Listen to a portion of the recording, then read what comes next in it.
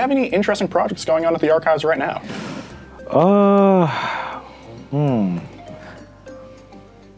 I think the quick answer is yes, and I wish I could just say, just blurt them out right away.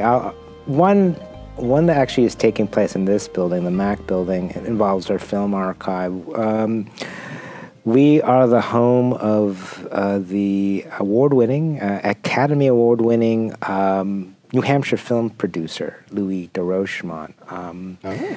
So a lot of folks here in New Hampshire may be familiar with Louis de Rochemont as the maker of the film Lost Boundaries. It's kind of a film about passing. It's a story based on the Johnson family, who were African American, but they were passing as white. And so we have a lot of materials relating to that film, and so some of the other films that Louis de Rochemont made. But in the moment, we are rehousing, re-inventorying, cataloging the collection. There's about maybe 500 actual reels of film. And at the same time, we're working with the de Rochemont family, the Library of Congress, and some other organizations to digitally restore some of the films. And one of the films that was restored recently, digitally restored, was a film, I think it was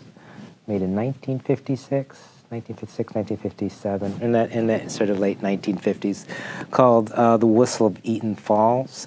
It starred Lloyd Bridges, and it was the first film that Ernest Borgnine, maybe that's a little too old school for it's a little old school for me, but one of the first films he starred in, so it was restored in this collaboration with the Library of Congress and the de Rochemont family, and premiered on TMC, and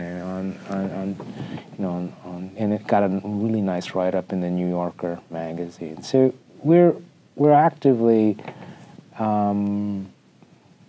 reprocessing, rehousing this massive collection, and finding ways to digitize and share this archive that we have. So it's pretty unique. So that's one thing. I don't know how many things do I have to Let's see. You have class at 1. So the second thing, we're a home for many significant collections. The collection I'd like to mention is the Orang Asli Archive, which the Orang Asli are a group of 18 to 20 indigenous groups in peninsular Malaysia. These are folks who were there before the Malaysians came.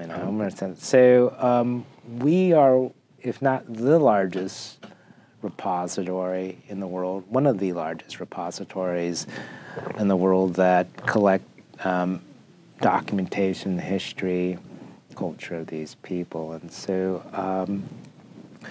we've had a lot of collaborations going on. I actually right now have been in talks with folks at Lund University in Sweden. They have a digital archive of similar material, so we're collaborating back and forth.